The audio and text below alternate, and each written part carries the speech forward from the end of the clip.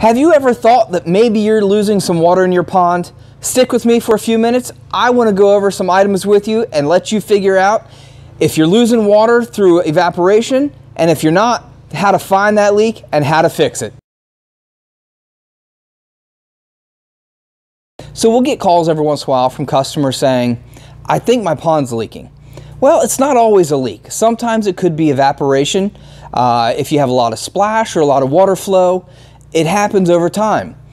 So anything more than 1/4 to 1/2 inch of water loss a week, you should probably give us a call or do this testing yourself. So if you do give us a call, the first thing we're going to do is ask you to fill your pond up to its max capacity. You may have an overflow valve on your pond, or you could just use a natural edge where as the pond begins to fill up, it'll just naturally go over the edge of the pond and into the yard. Either way, we want you to fill the pond up. Make sure it's not over full, but mark your water level with a brightly colored crayon, maybe white, yellow, orange, whatever you can see against a dark surface, such as the inside of the skimmer box or maybe a rock. So we want you to unplug your pump and let the pond sit for at least 24 hours. What that's going to do is, if you do have a leak in the pond bottom itself, that water level is going to seek to where that hole is. So I would say 9 times out of 10, anytime that a customer calls and says, my pond's leaking, and that water drops in the pond, it's usually around the faceplate of the skimmer opening, where the liner is actually silicone and attached to the skimmer itself. Those screws, they do corrode and they disappear over time, and the liner can actually pull away from the skimmer, allowing water to exit out of the pond itself.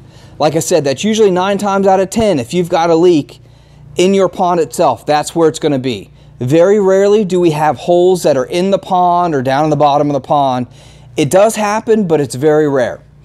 So after you've let your pond sit for 24 hours, if it hasn't dropped, we're going to ask you to turn the pump on and begin to let your waterfall flow into the pond.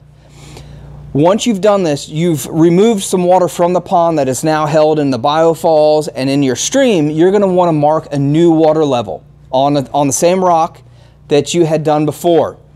So we're going to let your pond run for another 24 hours with your new water line. So after 24 hours, we want you to check and see if your water level's dropped.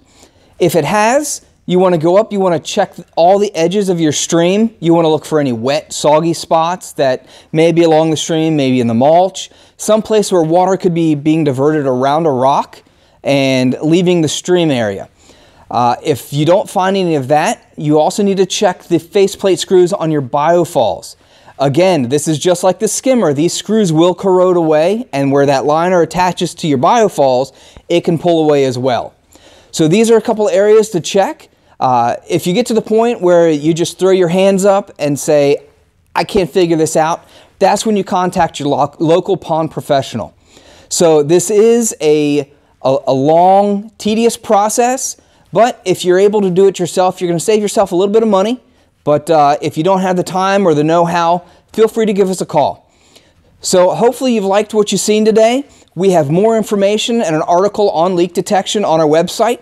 Feel free to look it up, and hope to hear from you guys soon. Thanks for watching.